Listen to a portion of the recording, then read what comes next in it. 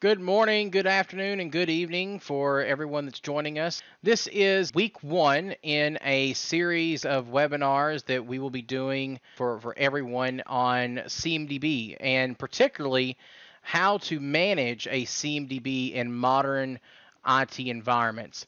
I am not Indivir. I am Adam Lawson. I am a product developer for BMC in the Solution Engineering Architects team, and I will introduce Indivir here in just a minute, who will be the one leading in the demonstration for today.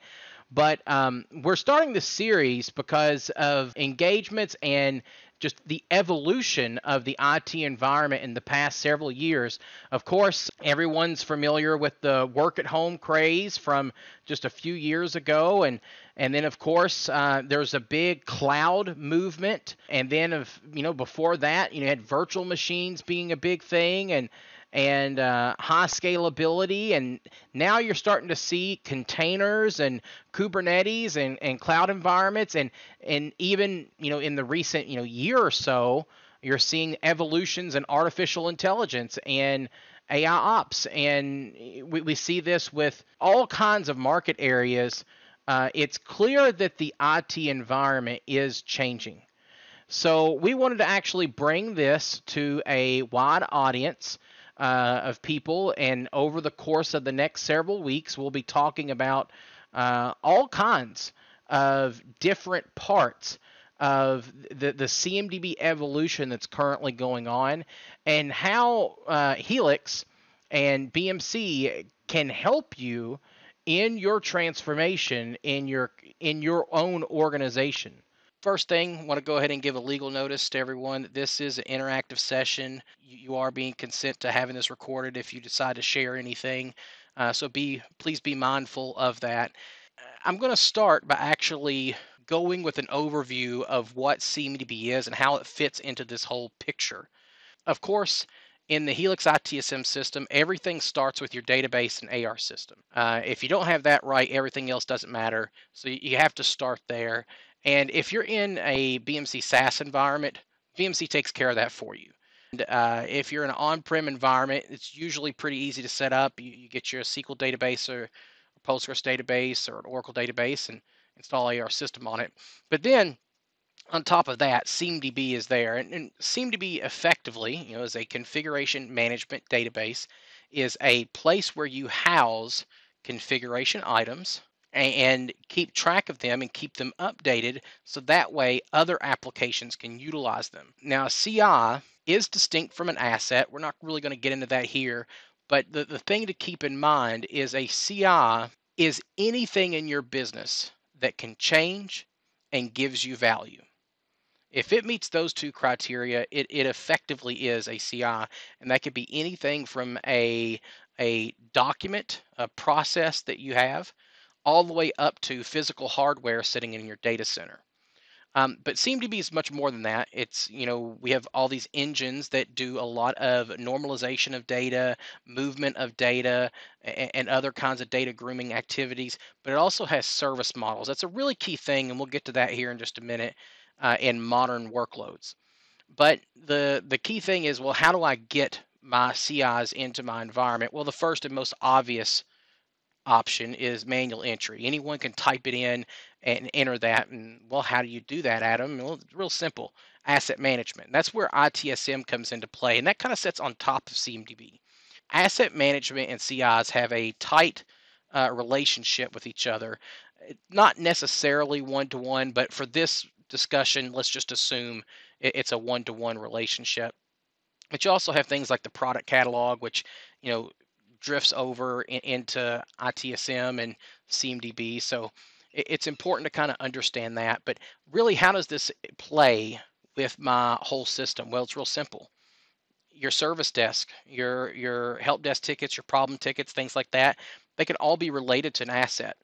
And it's really hard in modern IT environments to have any kind of a service desk without those assets being accounted for, documented, and at least known about beforehand. So that's a very key component here is this relationship.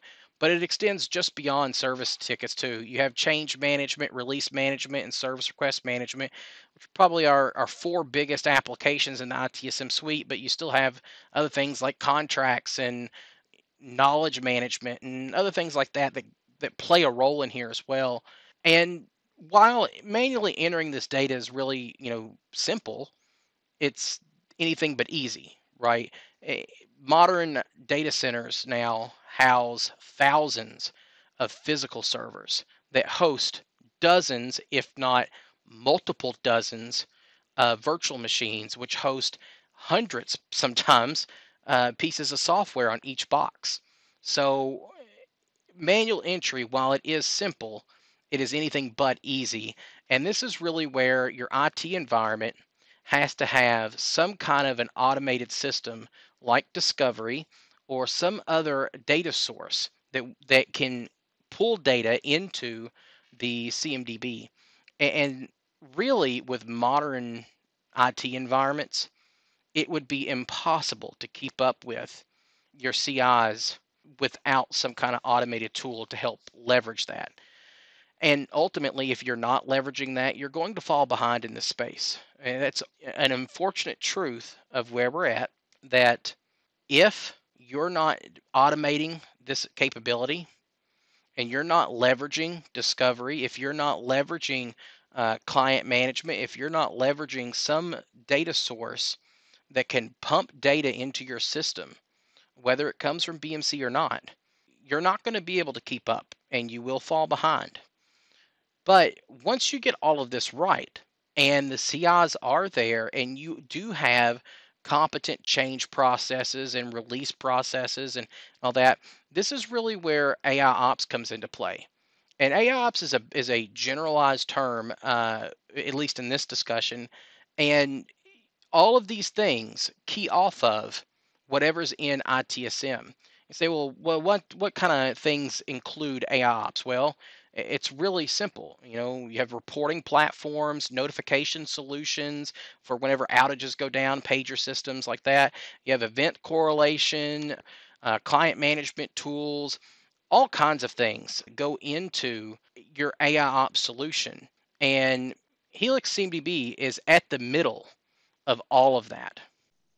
All right, so I'm going to go ahead and switch over here to Smart IT, and I'm going to demonstrate how to create a asset.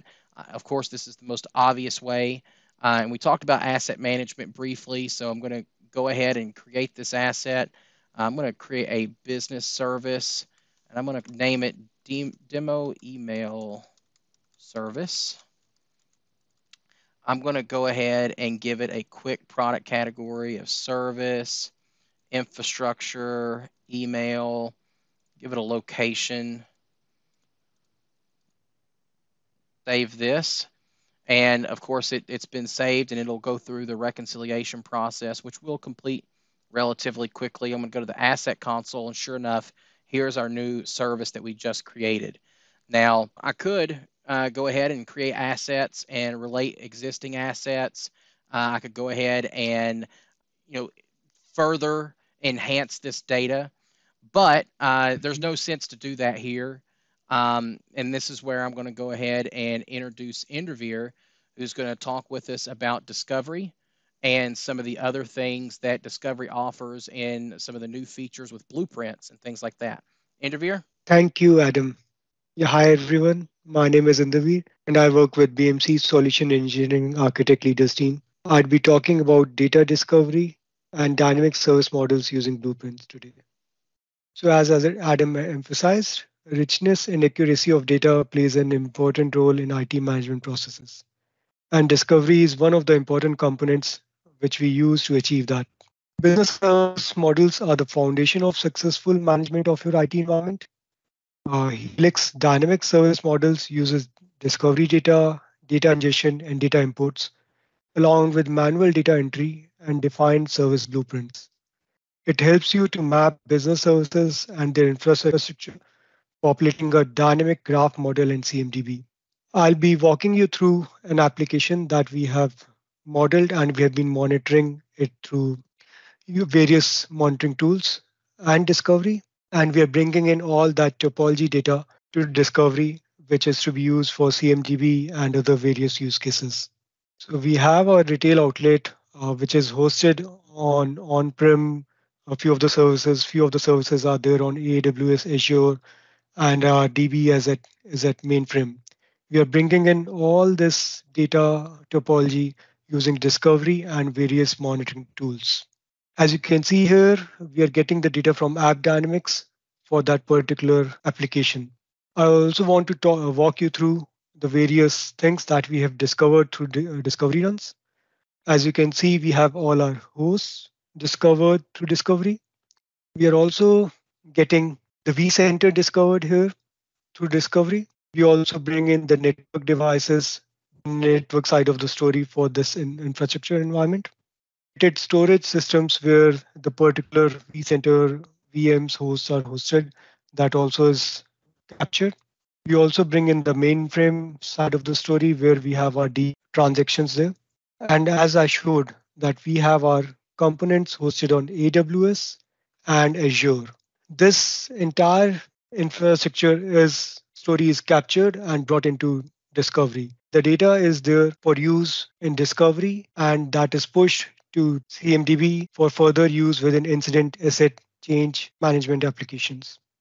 Yeah, moving to discovery. So let's look at a software cluster we have for this environment. So in discovery, you can see we are checking that particular software cluster. Part of the information for the software components is coming from App Dynamics and other information like mainframe, Azure Cloud, and AWS Cloud. We are capturing all that using discovery. This unique capability of Helix Discovery allows us to model modern dynamic architectures, including app to network and mainframe to storage use cases. Let us look at how we build these dynamic models. Earlier this year, BMC introduced blueprint service modeling in Discovery.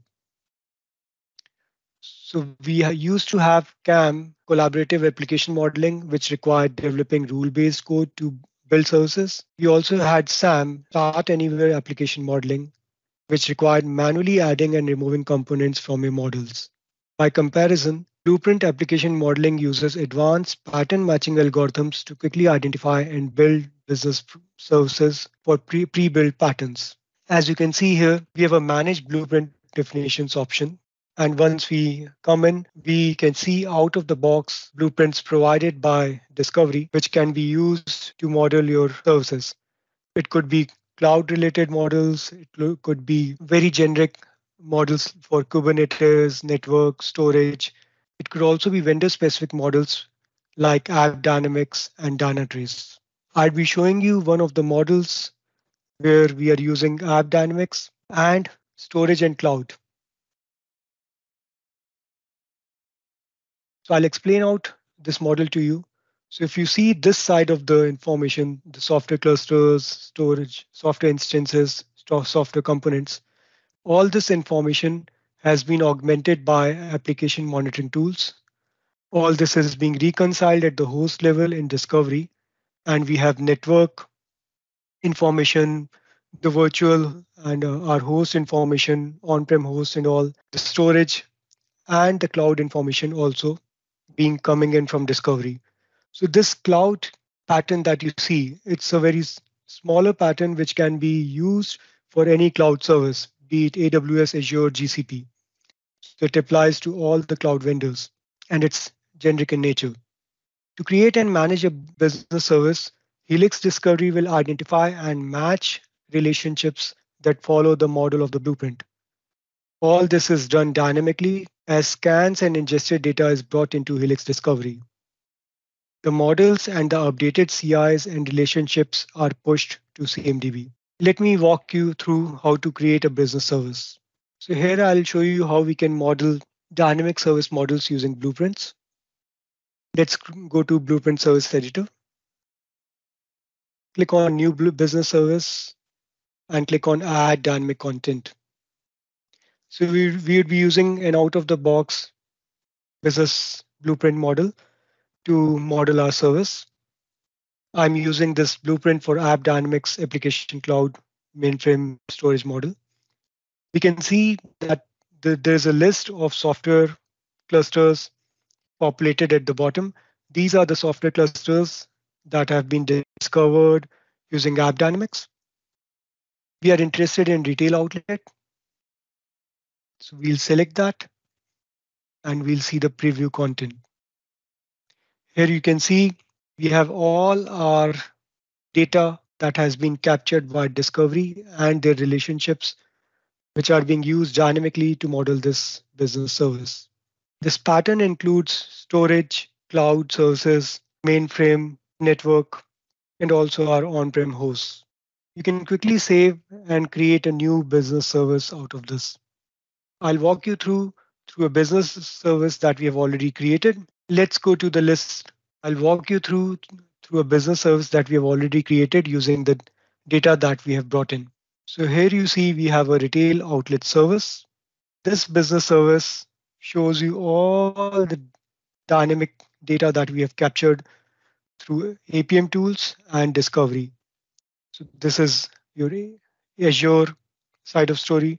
This is your AWS side of story. This is mainframes and all other software components and related hosts. The same business service model is available in CMDB.